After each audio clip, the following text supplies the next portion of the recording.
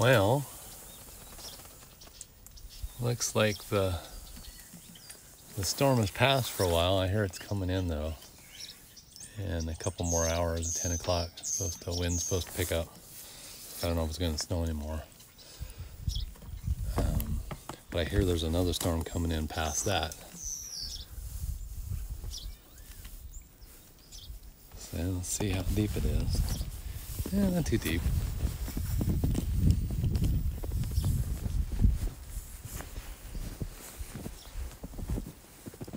Oh, beautiful sunny day, you know. And look at that. See, that's a regular contrail that jet's leaving. I think. Yeah. Is it a persistent contrail? Maybe. It's evaporating after it.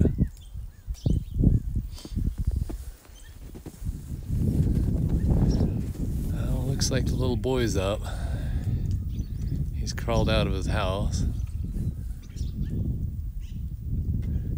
sunning himself off. I guess that's where it pays to be a black cow out here. He could soak up some of that morning sun a little easier, warm his bones up.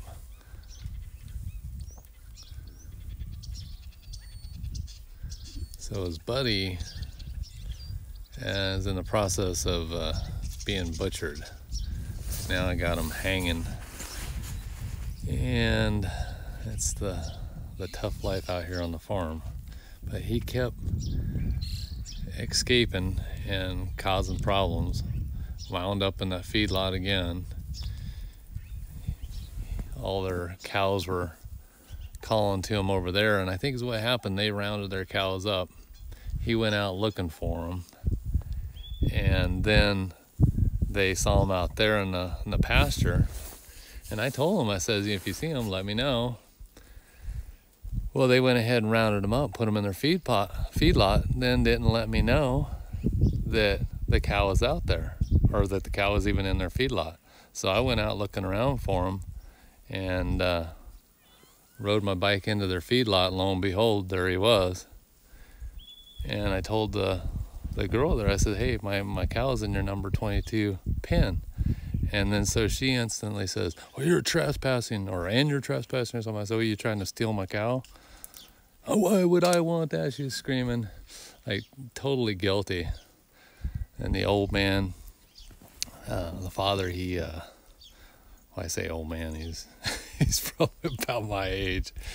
He then, says, oh, well, I understand we have your cow in our feedlot over here. When are you going to come get him? So we went and got him, as the storm was just starting to hit. But I don't know what they did to him over there. He was just super violent and, just major agitated and crazy. Tried to take me out a couple times while I was trying to get him loaded up in the trailer. So when we brought him back here, I just, I was like, done with him. And then he's prime, and we were going to mate him with the neighbor's cows, but somebody told him it's best not to mate with the cows until April, I think April, May. So I'm like, I don't want to wait that long. So went ahead and shot him in the head, and then we gutted him, hung him up, and bleeding him, then gutted them, and now I got the long, arduous process of butchering them. And it's just perfect, actually, the storm. So it was getting like 50-degree days. So now I can get maybe a week or more hang on them to cure the meat. The meat's it makes it more tender if you can like age cure them for a while. So that's what we're gonna do. Do a little age curing of the meat.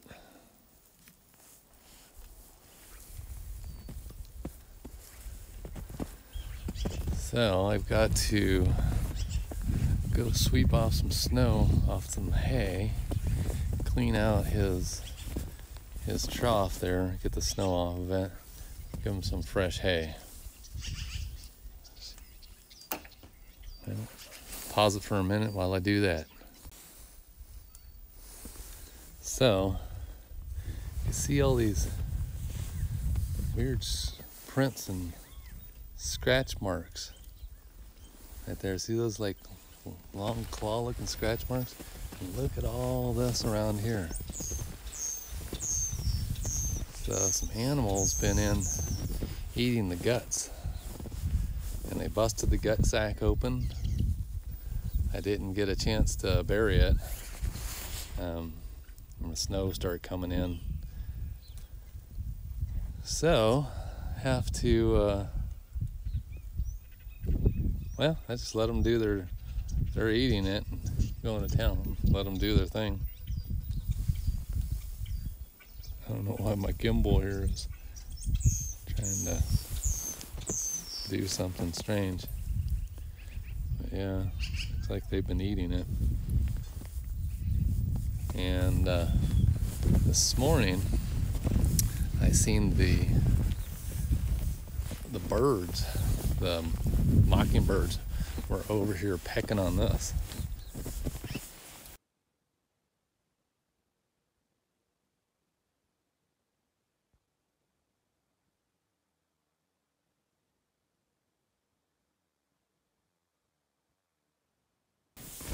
So they're cleaning the meat off this. And what this is, if we turn it over, see if you recognize it. Yeah, those are ears. That's the cow's face. Kind of gruesome, I know, but he was so violent in the back of the, I don't know why my gimbal is like shaking back and forth. Kind of crazy. Anyways, he knocked off one of his little horn buds coming out, trying to bang in the back of the trailer.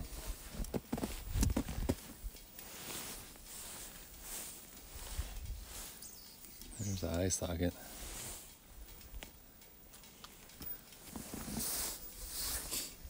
Yeah.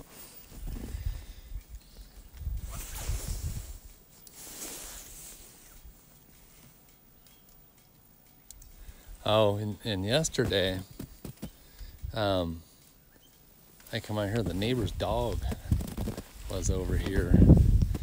So I took the dog back home. It had the leash, like it broke off its leash, came over, was getting into that. And then when I walked it back home, there was bear tracks just walking down the street, but I didn't see the bear tracks over here. So, for some reason, it probably smelled it, but didn't know where it was, but the bloodhound dog from next door found it.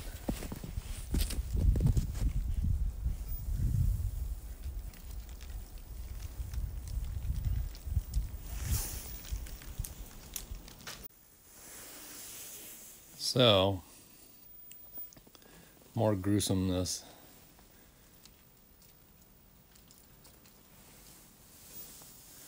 Main thing with the animal is that right away you get the guts out of it.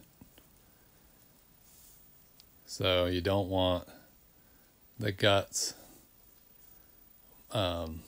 ruining the meat. So everything's got to be cleaned out of the cavity. And then see, I stretch the cavity open to get as much air as possible in there so you don't get mold growing inside. If you do get mold growing inside of it, it's not a big problem. I shouldn't, because I'm only planning on maybe getting a 5-day hang out of it. If I get 10 days, it'd be great. But next I'm gonna have to start cutting the hide off of them. And that's gonna be the next project. Very time consuming. But gotta get it done. Well, I spoke too soon. It sounds like the winds are already picking up, coming back in. You hear that blowing through the trees up there? They're starting to move.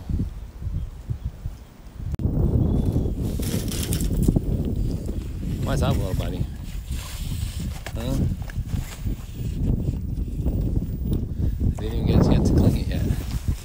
Yeah.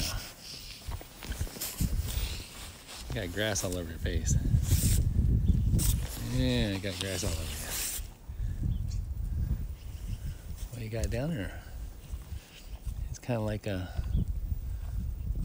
hay ice cream cone.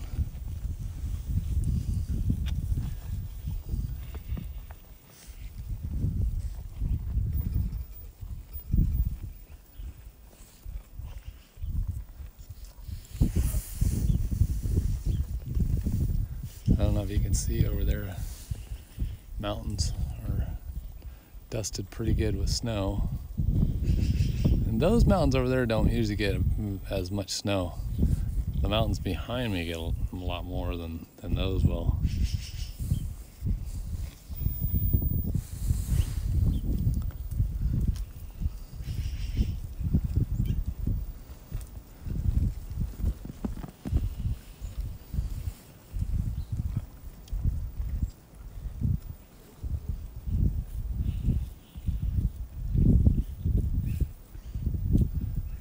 So, I figured I would, seeing that there's a bear around, I had to get some of my bear deterrent there. Actually, I had to use that to put down the cow. It's a .45 caliber bullet, but it's bigger. It's called 454 Cazal. So it's got more powder than your Colt 45, but yet uses the same Colt 45 bullet, or the slug, but more powder behind it. It's kind of like a .45 Magnum. Not as much power as the 500 Smith & Wesson, but it's got a lot of oomph behind it. He's mining for his food in his trough there. Let's see, go out here and see if I can see those bear tracks again. When I saw them yesterday too, they were after the snowplow came through, so they were pretty fresh. It was probably sometime in the middle of the day that the bear come walking down the road, and it just walked right in front of my place, down over in front of the neighbor's house. I saw one vehicle drive through already today, and the road's starting to melt off pretty quick. Oh, here comes the car right now.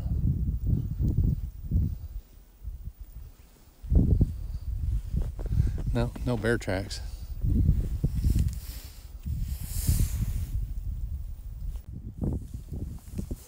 So, for those that want to know what's the temperature, it's around 30 degrees, I think, when I checked this morning when I went out.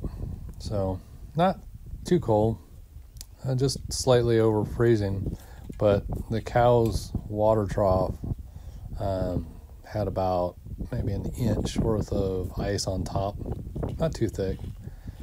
And I'll just see in a minute. I don't think you can see it from this video, but that's what I go in the pen and I start breaking up his ice in his trough so he can get a drink. I mean, he can eat the snow, but still at that. I had just unplugged the heater off his trough that's out in the big field. Just figured didn't need it anymore because it wasn't getting that cold until we had this storm come along. Thought spring was already here. Actually, there was grass starting to grow out in the pastures, so it's kind of a freak snowstorm. And they were totally engineering this weather system. They've been up for days spraying chemtrails up in the sky. And then you can see also, I took some pictures of it where they're using the radar and the LiDAR to push the clouds to get them to go where they want. Oddly enough, there used to be a guy on here, his name was Mike Morales on YouTube, and he would explain, it was called Above Ground Weather. Don't ever see any of his videos anymore, and I don't know what happened to him. I think he was saying that his wife got cancer, and then he had something going on with him too. So don't know if they just like shut him up about it, or and killing him or what. But yeah, it's kind of mysterious. But he exposed a lot of stuff, and even like showed where they were using DEW weapons and stuff like that, and how they're manipulating the weather all around the world. So it's not just here in America. So for those of you that think, oh God, he left the gate open, the cow's going to get out. I'm just testing him. I mean, where's he going to go? He's not like the other one. If it was the other one, yeah, he'd probably take off too. But this guy, I can leave that gate open. He'll stay in his pen. He's not going to go anywhere. He might go up and hang out at the front door, and that's about it. Waiting to get back in his pen. But yeah, he's a pretty good boy. He's not a shithead like the other one. But of course, we know what happened to him. This guy, I don't know. It's tough, You start making friends with, you get attached to them, and you got to butcher them. It's the hard life of being a farmer. Well, thanks for watching, folks. Good luck. I think I like this little life. This little life. I think I like this little life. This silly little life.